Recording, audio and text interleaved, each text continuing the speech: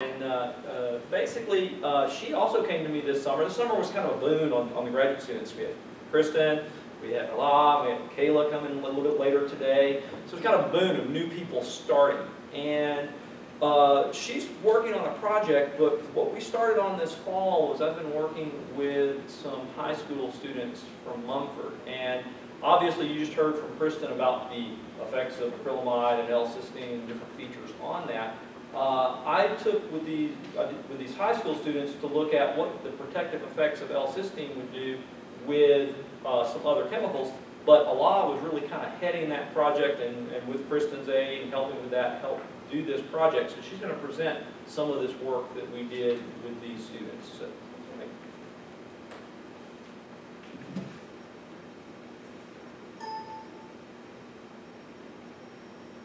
good morning.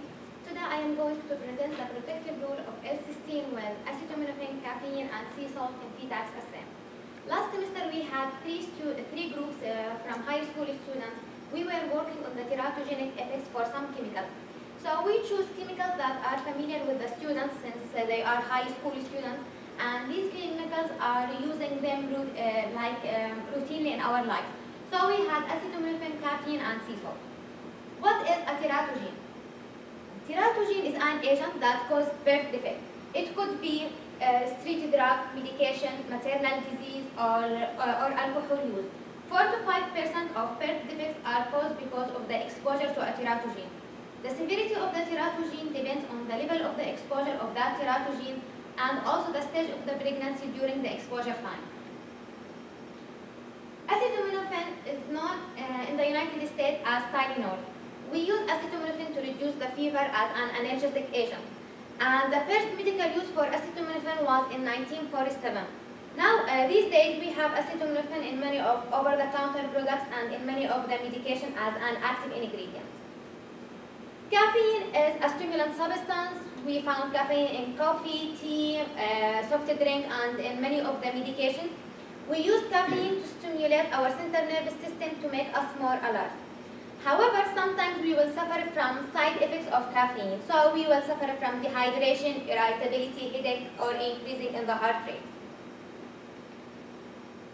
L-cysteine is our protective agent in this experiment. Actually, L-cysteine is amino acid found in the body.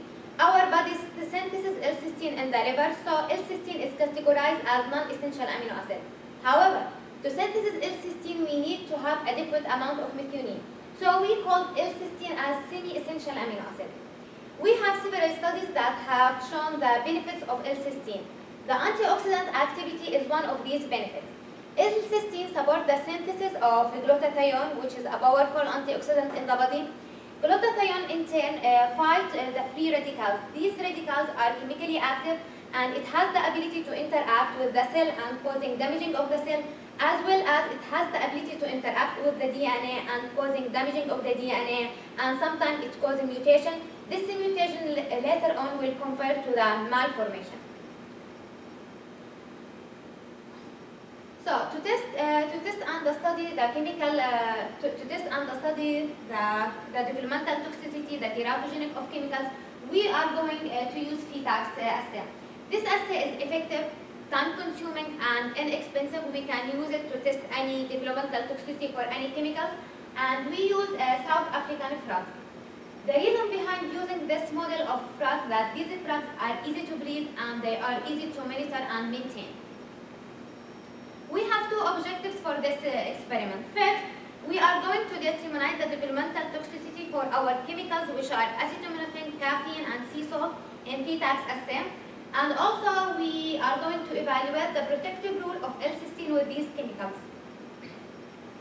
Our material and method. 2 adult frogs were injected with the HCG on Sunday night. Next day, we had eggs. And we used 2% of L-cysteine solution to remove the jelly coat from these eggs. Then we sorted these eggs related to the developmental stage and based on the fertilization. After that, we placed each 20 eggs in one dish. And actually, we have 4 dishes as control treatment, and we use PTAX solution for each dish. And we have 2 dishes for our chemicals. And we test our chemicals with and without L-cysteine. So as a result, we have 4 dishes. Each dish has 20 eggs, and for each dish we have 8 ml of feedback solution. And for our chemicals, we have 2 dishes. Each dish again also has 20 eggs, and it has 8 ml of our solution. The solution we're changing daily, and we remove any dead embryos to avoid any kind of contamination. And in the last day of the experiment, which is after 96 hours, we study the mortality and malformation rate. To study the malformation, we use MS-222 to anesthetic the embryos that give us the chance to study them carefully under the microscope. Both mortality and malformation results were documented in FETAC's worksheet. This figure explains the relation between control and the L-cysteine related to the mortality. And we can see there is no difference in the mortality rate between both treatments. While this figure explains the malformation rate between control and L-cysteine. And again, there is no difference in the malformation rate between control and L-cysteine solutions. However, this figure explains the mortality rate for our chemicals. And as I said, we test the chemicals with and without L-cysteine. So we can see that sea salt has the highest mortality rate. Then we have acetaminophen after that. And we can see that L-cysteine was working well to reduce the mortality rate with sea salt, and it has little effect with acetaminophen.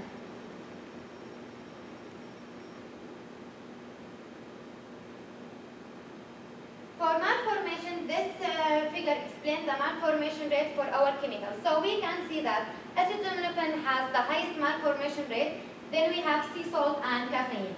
And L-cysteine actually has no protective rule with acetaminophen. That means acetaminophen is really a teratogenic chemical, and really it has a negative side effect. Then we can see that L-cysteine has a protective rule with sea salt and caffeine.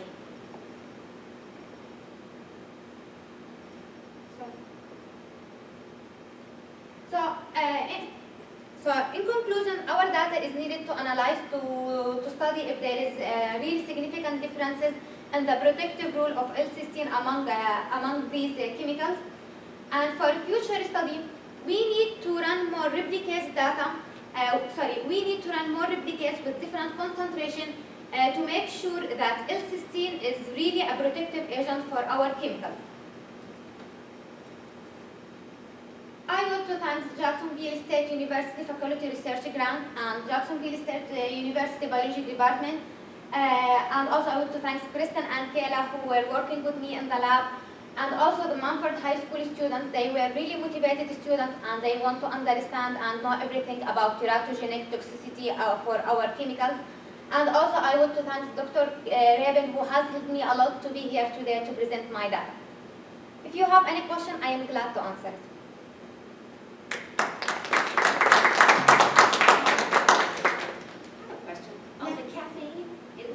Almost made it a little worse, but were those differences not significant? Looked like the mortality rate was higher.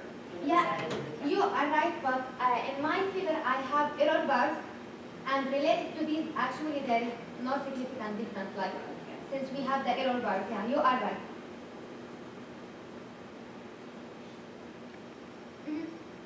So I know that for your experiment you actually used L-cysteine, but research suggests that N-acetyl L-cysteine is actually more beneficial as far as preventing toxicity of acetaminophen. Have you considered running these experiments with N-acetyl L-cysteine? Actually, I asked Dr. Rebel about L-cysteine and N-acetylcysteine, and I want to work with N-acetylcysteine, but what I understood that L-cysteine and N-acetylcysteine, that we have really different effects for each of them. So maybe N-acetylcysteine it will work better than L-cysteine with these chemicals. So maybe I think I have to do it with N-acetylcysteine to see if there is significant difference between L-cysteine and acetylcysteine is related to the concentration, is related to the chemical that we are going to test. So it's just we just need to do it again.